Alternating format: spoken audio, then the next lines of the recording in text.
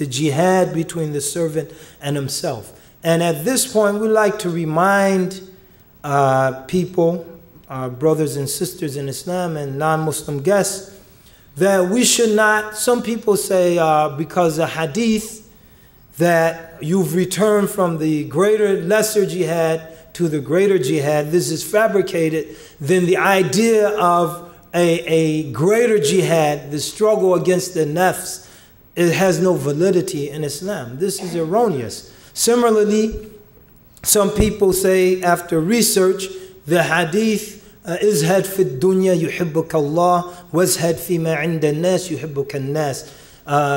Turn away from the world, detach your heart from the world, and Allah will love you, and turn away from that which the people possess, and the people will love you. So they say, oh, this is a chain with a broken hadith, therefore it's weak, and we can't verify the Prophet said it, therefore there's no zuhud in Islam. This is erroneous, because the concept is substantiated by other evidences besides this hadith. And if there were no zuhud in Islam, as some of our modern day luminaries understand, then several of our greatest scholars have misunderstood our deen. Imam Ahmed bin Hanbal has a book called Kitab al-Zuhud, the book of otherworldliness. Imam Abdullah bin al-Mubarak has a book called Kitab al-Zuhud, the book of otherworldliness. Imam al-Bayhaqi, rahimahullah, has a book called Az-Zuhd al-Akbar, the great detachment. Imam al-Qurtubi has a book called Kitab al-Zuhd, etc. In many of the Sahih compilations of hadith, such as Imam al-Tirmidhi's, there's a chapter, Bab Kitab al-Zuhd, the chapter of otherworldliness. So have all of these people misunderstood Islam? And now in this century we've understood it. And similarly, the idea of a struggle against the nafs.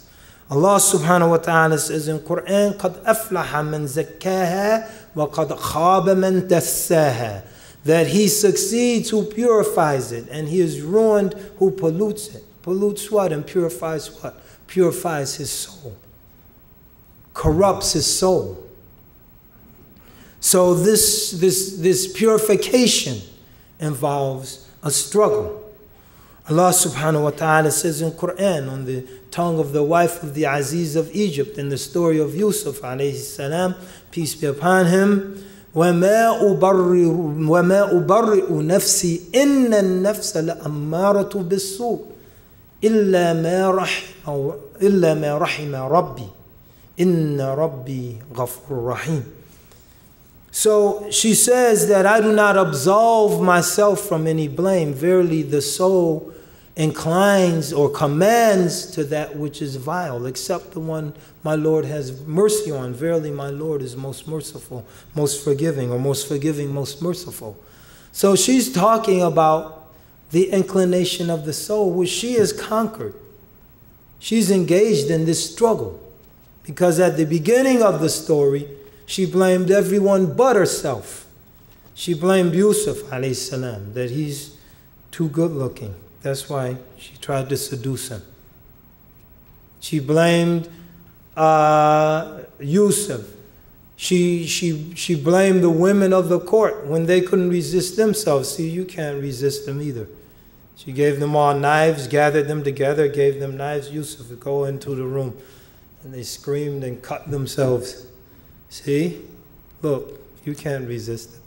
But at the end of the story, after she's elevated and struggled and purified herself, she said, I do not absolve myself of any blame.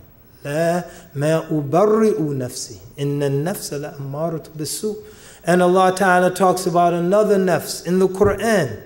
لا أقسم بيوم القيامة ولا أقسم بالنفس اللوامة.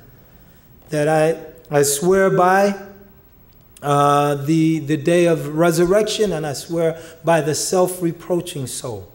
And again, this is an indication of struggle.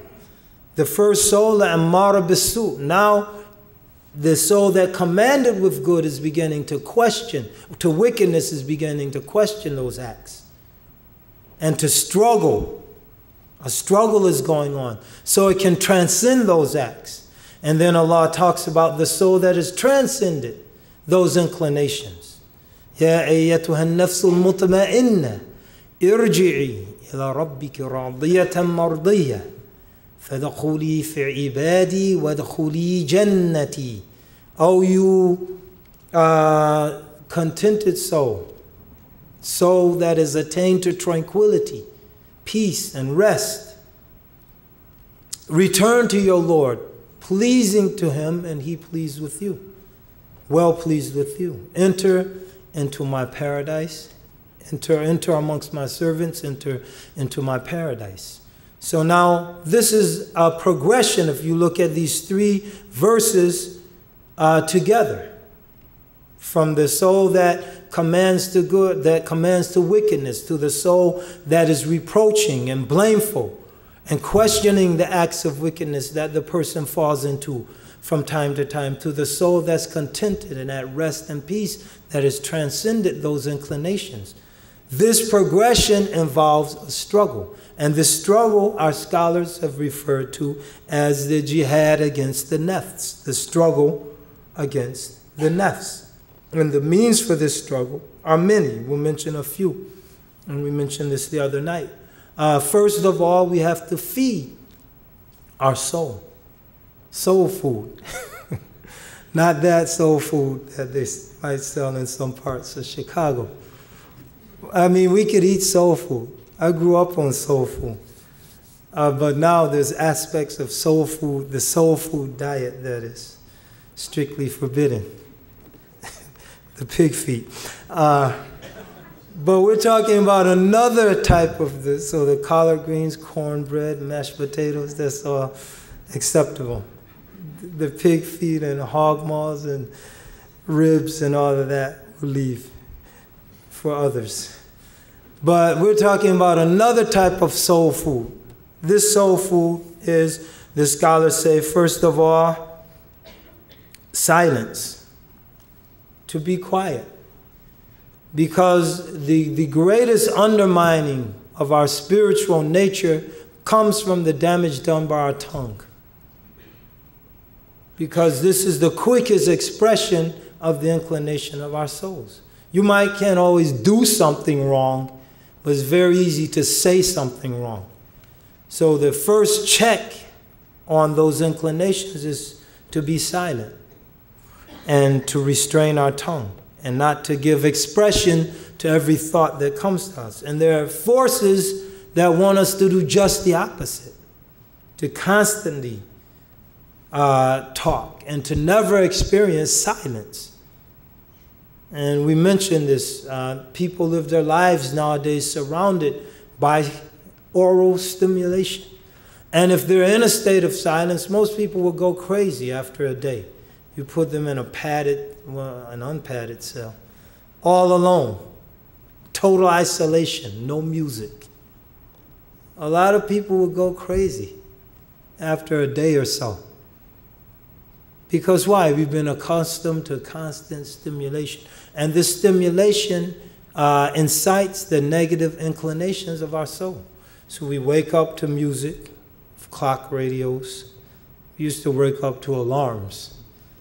Buzzes and bells and ringings, dingings. Now we wake up to music. We go into the shower and turn on the radio. We go down to breakfast and turn on the stereo. And we get in the car and surround ourselves with stereophonic sound. And then we go to work and we fight with each other as to what kind of music we're going to listen to.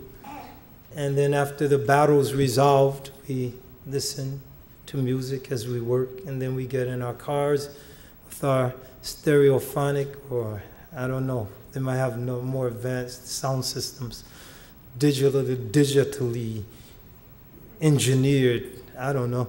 And then we drive home, and then we go to bed as we listen to Beethoven's Fifth or something. And this is how we live our lives. But to appreciate what the spiritual inclinations we have, we need silence. The second food for our soul is isolation. Because when we're isolated, there's no one to express our negativity to. There's no one to lie to. There's no one to backbite about. And by not engaging in these practices, the good inclinations within us come to the fore, because these negative ones are dormant.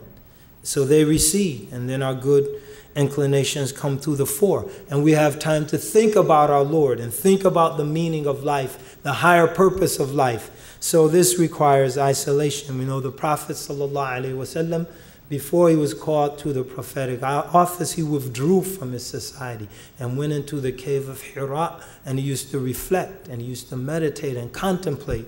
And this is very, very important for our spiritual, winning the spiritual battle.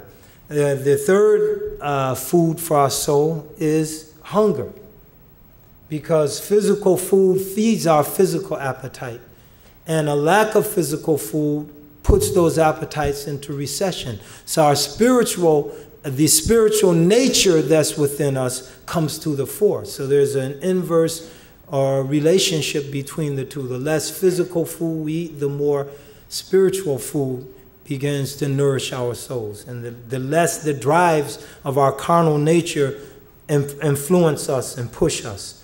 The fourth food is the night prayer. And the night vigil is essential. There's never been anyone who's attained any station with Allah except that they spent a portion of their night in worship and devotion. This is a rule that's inescapable. إِنَّ نَاشِيَةَ اللَّيْلِ أَشَدُّ وَطْعًا وَأَقْوَمُ قِيلًا. That the standing in prayer at night is more penetrating and beneficial for the soul. Why? Because there's stillness, there's silence, and there are things that exist in the day that we're not even aware of. At night, we can hear things 5 houses down. During the day, we can't hear it from the next room, because there are background noises that are bombarding our senses, traffic, people talking, doors slamming, and we're not aware of it until it's gone. And the only time it goes away, in most places, maybe if you're in New York, the city that never sleeps, even then, in most places is at night. So at night prayer, night vigil, contemplation, reading, meditation is essential for the elevation of the soul. So these are 4 foods that we can feed our soul to help to win this battle, to go from that nafs ammara bisu to this nafs mutma'inna. The second thing is the remembrance of Allah, constant remembrance of Allah in all of its manifestations, because the remembrance of Allah draws us near to Allah, and it makes it makes the love of Allah reality in our lives. You can't love someone you never think about. That's why they say distance separates. You see, 2 people are madly in love, so their parents are conspiring. We'll send them to different colleges. So in high school, they're madly in love, and then this one goes to UCLA and this one goes to Princeton. So for the first week, they send emails to each other, and the second week, every other day, and the third week, once a week, and then the fourth week, they meet a whole new circle of friends, and then after 2 months, it's all over. And their parents are drinking tea, celebrating. He was no good for anyway. Takbir, Allahu Akbar.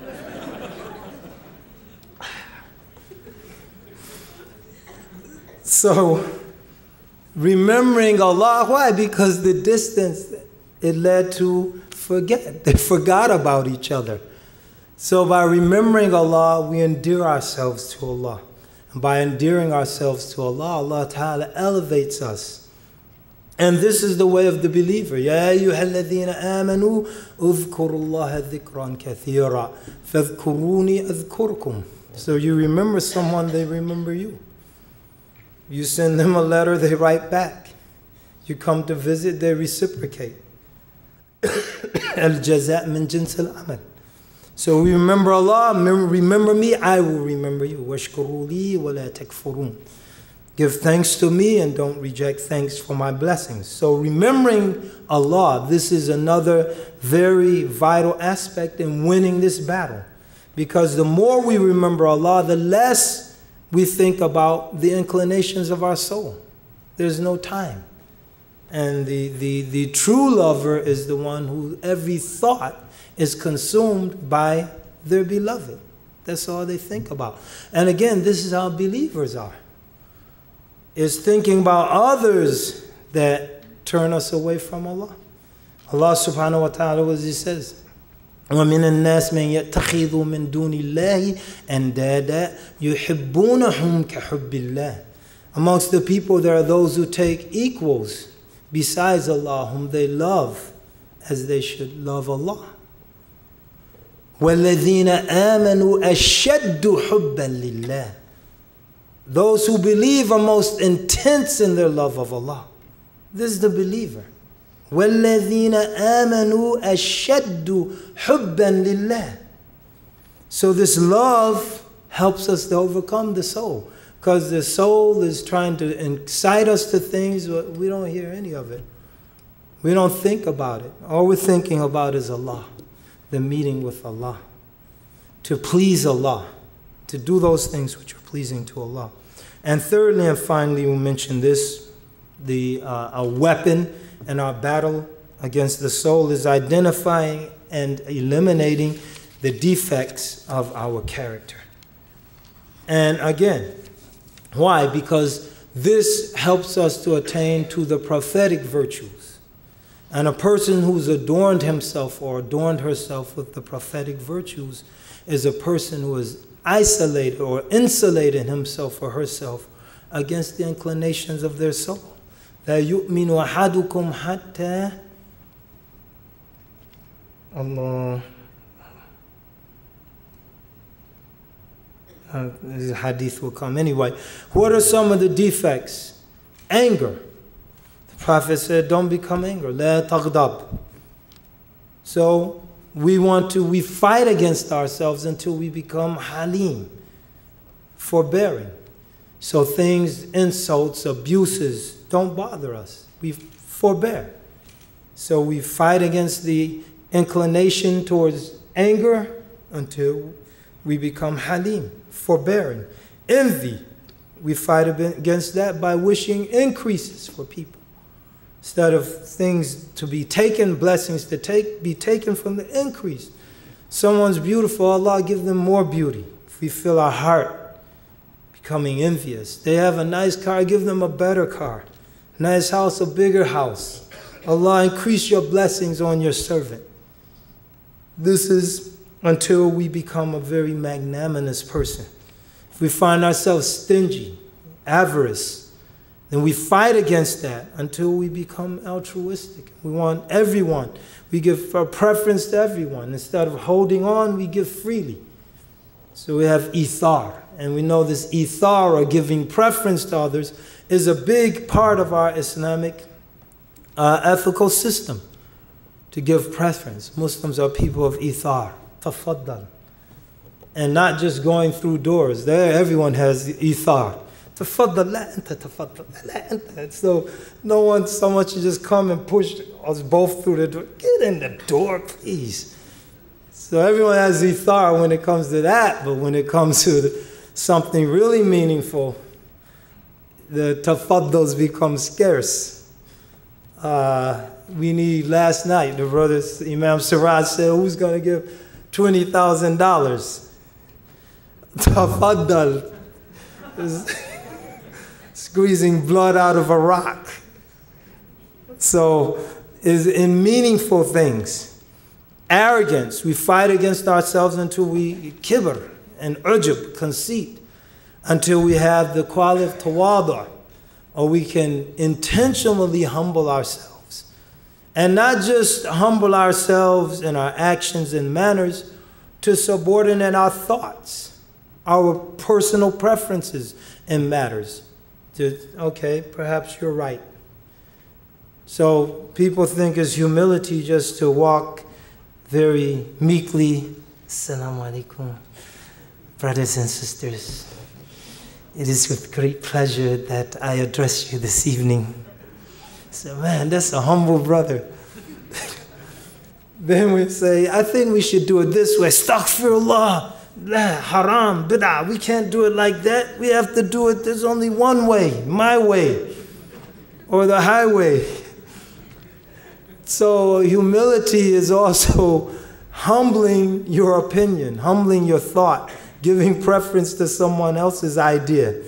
So these are three things that we can do. So reiterate, feed our soul. We mentioned the 4 foods of the soul: silence, isolation, hunger, and night prayer.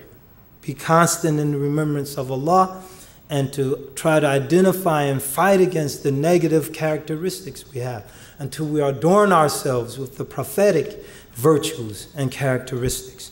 And this all involves the jihad of the nafs. قَدْ أَفْلَحَ مَنْ زَكَّاهَا وَقَدْ خَابَ مَنْ دَسَّاهَا.